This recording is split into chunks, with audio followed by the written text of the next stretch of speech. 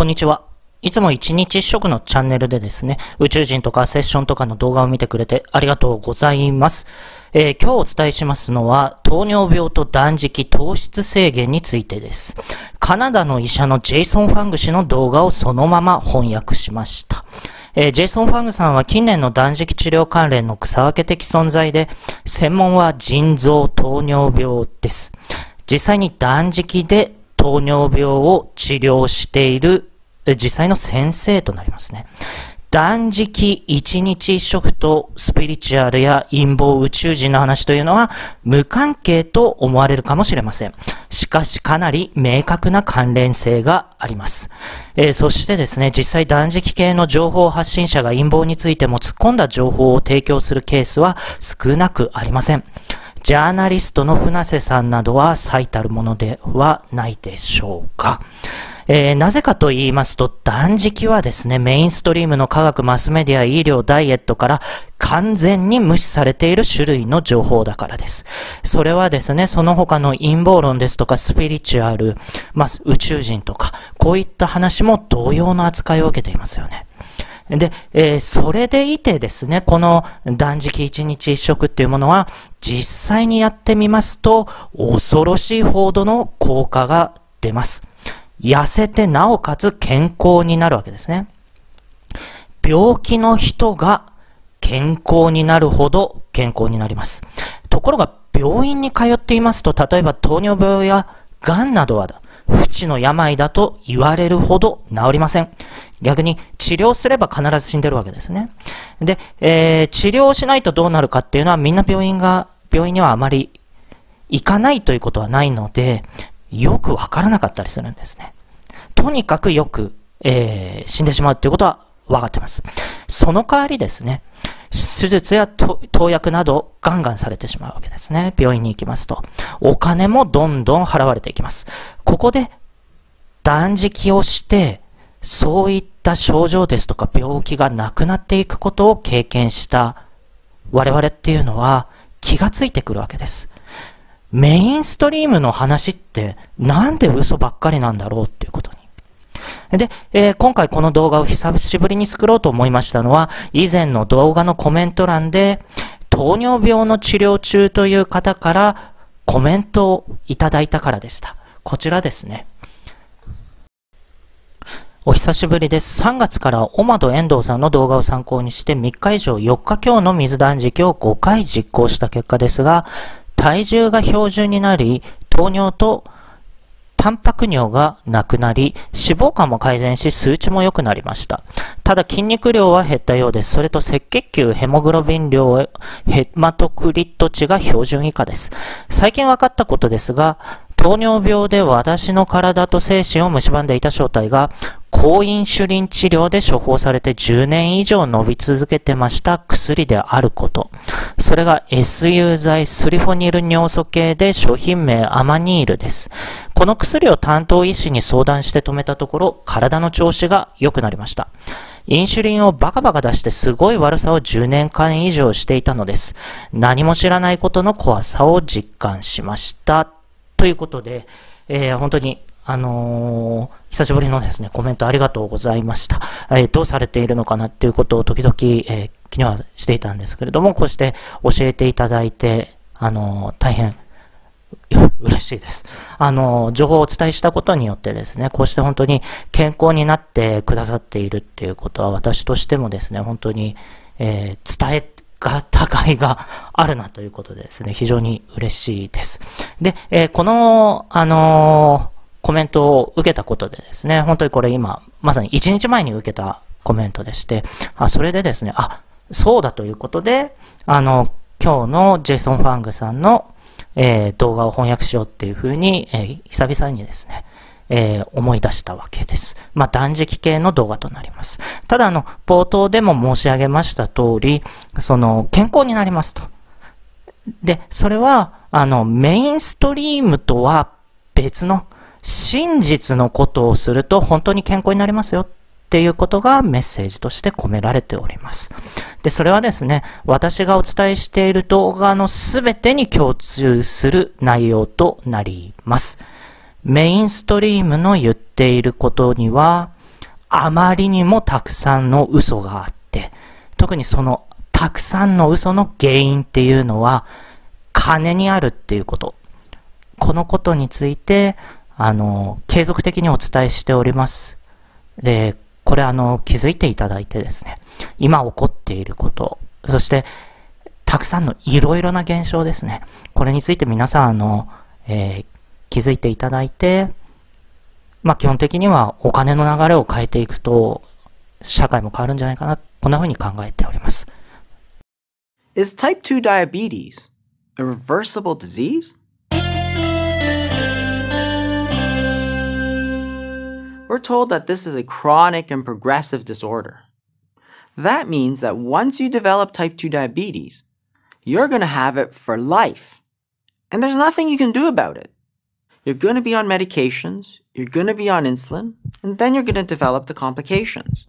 Blindness, nerve damage, amputations, heart attacks, strokes, kidney damage, dialysis. The whole works. It's inevitable. But is it really? Imagine a world where type 2 diabetes is a simple, reversible disorder, where a simple dietary maneuver can reverse your diabetes in a matter of weeks. The American Diabetes Association, of course, disagrees. They say, right on their website, that it's a fact that for most people, type 2 diabetes is a progressive disease. So you might as well forget about it. Don't even try to get better. It's hopeless. They're telling you there's no hope. But we can look at certain examples and we can see that this is actually not true at all. Let me give you some of these examples. Bariatric surgery. Bariatric surgery is also called weight loss surgery or stomach stapling. What they do is they take your stomach and they cut it to the size of a walnut. So you really just can't eat. Because you're not eating, you're going to lose a lot of weight. But what happens to the diabetes? Well, let's look at this study here. In this study, they randomized two groups of people. One group of people stayed on their medications and got the best medical therapy available. The other group got weight loss surgery. On the horizontal axis is time, over 12 months. On the vertical axis is the number of medications that these people were taking. You can see that the number of medications that people took while doing the best medical therapy available really didn't change. They kept taking the same number of medications. They're really no better than they were when they started, than they were at the end. But look at the weight loss surgery group. Very quickly, within a matter of months, they're coming off all their medications, and it keeps going. By 12 months, many of these people are off of all their medications and their blood sugars are completely normal. That's amazing. Wasn't this a chronic and progressive disorder? Wasn't this a disorder where there's no treatment and there's nothing you can do, it'll get worse? Well, not really, not according to this study. It looks like diabetes is a disease that's reversible, but better than that, it's quickly reversible. And even other types of weight loss surgeries, such as gastric banding, have the same benefits. Gastric banding is a procedure where they put a belt inside your stomach and tighten it so that you can't eat. And again, what you see here is that the diabetes very quickly reverses, and it stays gone. So this is not a chronic and progressive disorder. This is a reversible disorder.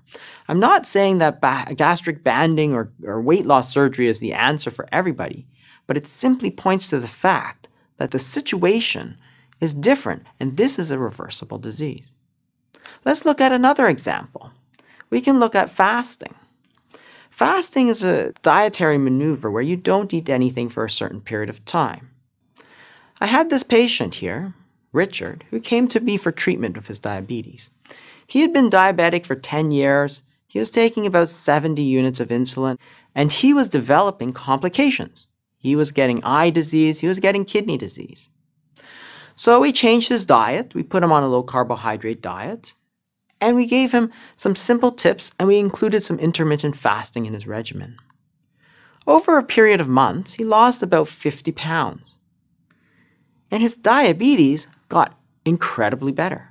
We took him off all of his insulin, took him off all of his medications, and his blood sugars are normal. Even 2 years out now, he's still on no medications, and his blood sugars are doing amazing. So, in fact, this is a reversible disease. Fasting seems to lead to a reversal of his diabetes. And this is not a new finding. In fact, if we go back almost 100 years, Dr. Dr Jaosn, perhaps the most famous diabetes specialist in history, wrote this in the Canadian Medical Journal, that temporary periods of undernutrition are helpful in the treatment of diabetes will probably be acknowledged by all after these 2 years of experience with fasting. So what happened was that he had been using fasting for 2 years, and he thought it was so amazingly great that it's going to be obvious. Everybody's going to know this. There were a few problems, of course. At the time, he didn't differentiate between type 1 and type 2 diabetes. While it's very beneficial for type 2 diabetes, it really doesn't impact type 1 very much. And with the discovery of insulin a few years later, all focus shifted to insulin, and everybody forgot about these dietary therapies. Recently, in the United Kingdom, Dr. Taylor performed a study called the Counterpoint Study. And there he put people on very low-calorie diets. While it's not fasting, it's very close. And look at these results. In this group, the blood sugars went from 9.6 to 5.9 in 7 days. 7 days! His sugars have gone back to normal. What happened to this idea that it's chronic, it's progressive, you'll always be on medication? It's simply not true. There's another example we can give. We can look at the example of very low carbohydrate diets, or so-called ketogenic diets. Let me give you a case. I had a 27-year-old graduate student. She was actually studying physiology. And she was recently diagnosed with type 2 diabetes. Her hemoglobin A1C was 10.4%. This is a 3-month average of her blood sugars. The diagnosis of diabetes happens at 6.5%, so 10.4% is very high. Her doctors were very concerned, of course, started her on 3 medications right away. Being only 27, she didn't want to stay on medications for the rest of her life. So she looked on the internet and decided that she would follow a ketogenic diet. Well, she very quickly lost about 20 pounds, and at her 3-month checkup, her hemoglobin A1C was 5.5%, well within the normal range, and clearly not diabetic. Better, she had taken herself off of all her medications as soon as she started. So in this case, it looked like her type 2 diabetes was essentially cured. Wow. That's not what we are told, right? But we all know this is true. We all know that the type 2 diabetes is completely reversible. For example, if somebody comes up to you and says, you know what? I lost 50 pounds and my diabetes went away. You'd say, wow, that's great, terrific, good for you. You wouldn't say to them, no, you're lying to me. The American Diabetes Association says it's chronic and progressive. Get back on your medications. No, of course not. So it's immediately obvious that this is just a lie. Type 2 diabetes is not chronic and it's not progressive. It's reversible. But what about all the cases about people on medications? Do you ever hear people say, I started my insulin or I started my medications, and now I'm so much better, I took myself off? No, not really. If you take medications, you're generally on it for life, right? Or what about the standard low-fat diet? Nobody ever comes up to me and says, you know, I went to my dietitian, I started a low-fat diet, and now I'm so much better, I'm off all my medications. I've seen thousands of patients, and that doesn't happen. So in those cases, the diabetes is not cured. So actually, there are treatments that lead to a cure, and there are treatments that do not lead to a cure. So those that lead to a cure, bariatric surgery, fasting, and very low-carb diets. And these treatments do not lead to a cure. insulin, other drugs, a low-fat diet. You'll never guess, of course, which direction all our current treatment protocols and research are heading to.